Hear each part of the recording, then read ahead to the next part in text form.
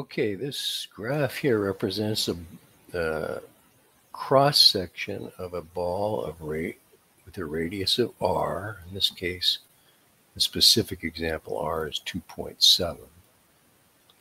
And if we revolve this blue region around the y-axis using the shell method, we should get the volume of a sphere or a ball with radius r.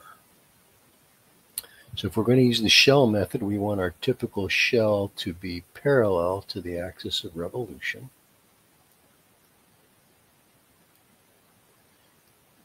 And the formula for the shell method is 2 pi times the definite integral from a to b of height of the shell times average radius.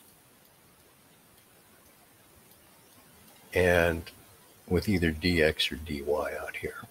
Okay, so here was kind of proof for this specific example that if we use the well-known formula for the volume of the sphere, 4/3 pi r cubed, and plug in r into that function, we get this volume.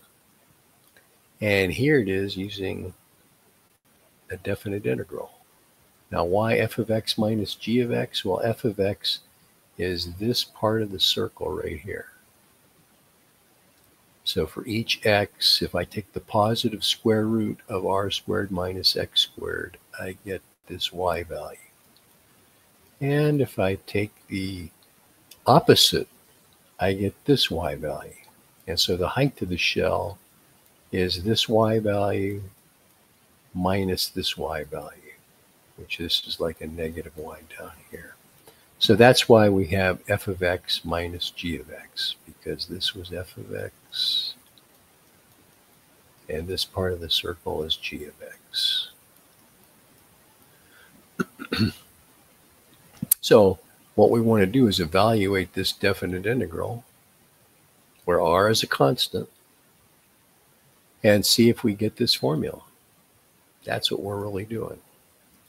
So here's our original setup: height of the shell times the average radius from 0 to r multiplied by 2 pi. So if we take f of x minus g of x, we get 2 of those square roots. And now it looks like u substitution is going to work pretty well because of this little x sitting out here. So if we let u equal the radicand, du is minus 2x dx. So for u substitution, we want minus 2x dx. So I have to put a minus there and then a minus out front. And here's what we get after the u substitution. Notice that when x equals 0, u equals r squared. And when x equals r, u equals 0. That's why I have these limits written like this. Since we don't like to work with negative numbers in particular, we use the theorem on definite integrals that if we interchange the upper and lower limits, we change the sign of the coefficient. So, and then we substitute for u. The square root of u is u to the 1/2. Here's the antiderivative. 2/3 u to the 3/2 evaluated from 0 to r squared.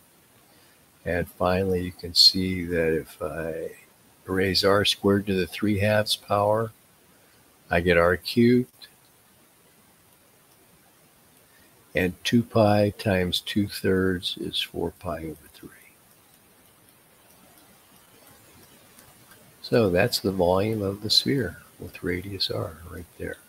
And we showed it using the shell method on a region bounded by a semicircle.